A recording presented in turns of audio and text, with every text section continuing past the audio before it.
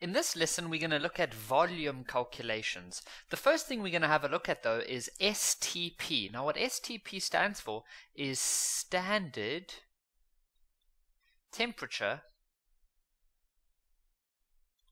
and Pressure. So scientists all around the world have chosen a standard temperature and a pressure for reasons that I'm not going to go into. We don't need to know that.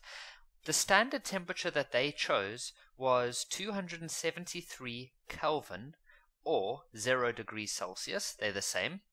And then the pressure that they chose is atmospheric pressure. So what that means is like your normal pressure in everyday life. Normal atmospheric pressure. So we take it at about 101.3 kilopascals, or if you wish, 101,300 pascals. Don't quote me on those numbers exactly. Some textbooks use slightly different numbers, but just see what your teacher does. But it's approximately around there. So please remember that when we talk about STP, it's just talking about a specific temperature and a specific pressure. There is something interesting that happens when we are at those conditions. So, what is so important about STP? Well, the amazing thing is that scientists have discovered that when you are at STP, if you have 1 mole of gas, remember what 1 mole stands for? It actually means 6.02 times 10 to the 23 particles. If you have 1 mole of gas, and it doesn't matter what gas it is, the volume will always be the same value. It's like this magic number that we can use. It's even given to us in our test, on our formula sheets. The magic number is 22,4 decimeters. So if you have a gas, no matter what the gas is, if you are at STP, you can say that 1 mole of that gas is going to be 22.4. So what if you had 2 moles of gas? Well, then you would just have 44.8 because you just double it. If you had 3 moles of gas, then you could just say 22.4 times 3.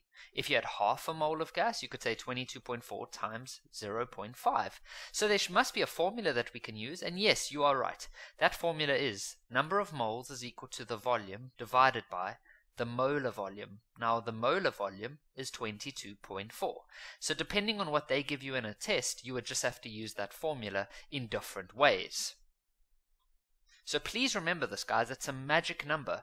When you are at STP, and it's a gas, remember this only applies to gases, then you have a volume that is 22.4 for every single mole that you have. So here's a question.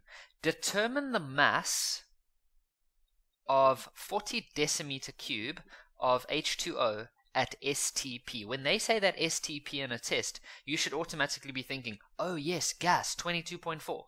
So think about this, guys. We know that for every 1 mole of gas, and it doesn't matter what the gas is, it can be hydrogen, oxygen, steam, it doesn't matter. But we do know that for every 1 mole, you will have a volume of 22.4 decimeters. So in this question, we have 40 decimeters. So do you think we have more than 1 mole or less than 1 mole? Well done if you realize that it's more than 1 mole. But we can use our formula if you would like. And we can work out the number of moles by using the volume that they've given us divided by molar volume, which is a constant of 22.4. They've used lots of experiments to determine that value. They didn't just like say, let's just say 22.4. They actually proved it, okay? And then you can go work that out, and that's going to give you 1.79 moles. So now we know the number of moles, and this makes sense because we know that 1 mole is 22.4, so we have a little bit more than that, right? Now, we've looked in previous lessons, we know how to go from moles to mass. We use this formula now. Hope you guys are still remembering that. And so we know the number of moles, so we can say 1.79. We don't know the mass.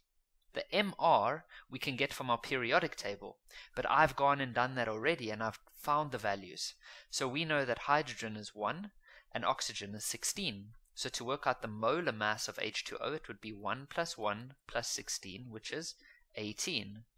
We could now work out the mass by saying the mass is equal to 1.79 multiplied by 18, and that's going to give us 32.22 grams of H2O. So we can take the volume and do a couple of calculations, and we can actually determine the mass. This is pretty cool. It's all because we know that if you are at STP, then we can use this information over here. Please remember that number.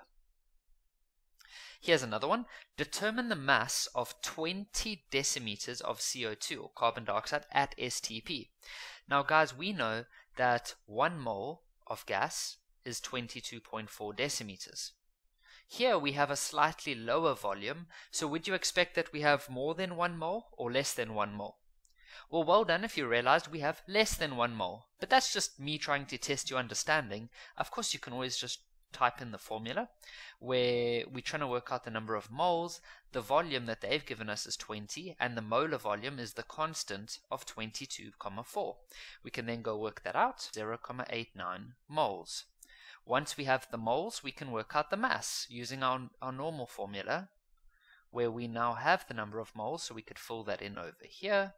The mass we don't know. The molar mass is the mass from the periodic table. I've gone and fetched those values so far, and so carbon dioxide is 1 carbon plus 2 oxygen, so it'll be plus 16 plus 16, and that's going to give us 44. We could then work out the mass by multiplying those two values, so it'll be 44 times by 0.89, and that's going to give us 39.16 grams. Great. Now, we've been using this magic number of 22.4, but that's only valid if you are at STP. Once again, STP is a standard. Standard means something that all scientists around the world have chosen. It's a standard number. The temperature has to be 0 degrees Celsius or 273 Kelvin. Okay? Pressure is 1 atmosphere, which is about 101.3 kilopascals. Now, if we are not at STP, guys, this is important, then you may not use 22.4, because that number is only valid if you are at STP. So, if you are not at STP, then you must fall back onto your ideal gas law that we looked at in a previous chapter. Okay, you remember this one? You can use this one when you are not at STP. Always remember that when using this formula, pressure must be in the units of pascals, volume must be in meter cube, not decimeters. N is the moles, R is a gas constant of 8.31, and then temperature must always be in Kelvin. So that's pretty easy. If we are at STP, then you can say that 1 mole is 22.4 decimeters. If you are not at STP, then just use the gas laws. Okay? So we'll end off this lesson by looking at this question over here. It says, determine the volume of 40 grams of CO2 at 140 kilopascals and 400 Kelvin. So straight away we can identify that we are not at STP. STP would mean that our pressure is 101.3 kilopascals and we would be at 273 Kelvin. So we cannot use 22.4. Forget about that number. You are not going to be able to use it at all. Instead, you're going to use your gas equation. Now, we have the pressure. We could work out the number of moles because they've given us the mass. So we know how to do that. R is a constant, and we have the temperature. And so the only thing we would need to find is volume. So let's work out the number of moles. To do that, you use M over MR. Now, they've given us the mass as 40. The MR is from your periodic table, but I've found the values over here. And so carbon is 12. And then there's 2 oxygens, so it's plus 16, and that's going to give us 44. And so by working out the moles, we will get an answer of 0.91 moles. Now we can use our formula. Please remember, to convert from kilo to pascals, you have to times by 1,000. It's like converting from kilograms to grams. So that's going to be 140,000, because I just times it by 1,000. The volume we don't have. The number of moles is 0.91. R is a gas constant. And then the temperature is 400, and it's already in Kelvin. So to get volume by itself, I'll just divide on the other side by 140,000. And we can cross that out. And so the volume will be 0,022. Now remember, the units will be in meters cubed.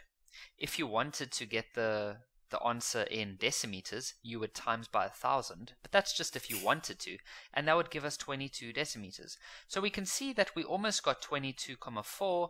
The reason for this is our pressure and temperature is fairly close to STP, and we also are fairly close to having 1 mole. So we should usually get an answer that's fairly close to 22,4, well, at least most times, but don't just ignore that last part.